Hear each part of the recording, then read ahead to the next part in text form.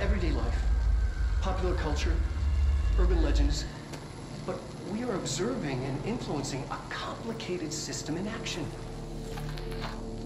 We can change the likelihood of something being receptive to these forces just by thinking about it. But we haven't found a method to control the outcome.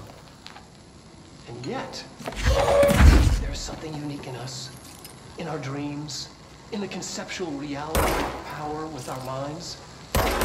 What's the cause and what's the effect? Are we the starting point or just a necessary evil in this?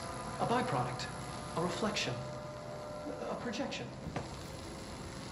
We'll struggle to find the answers to these hard questions.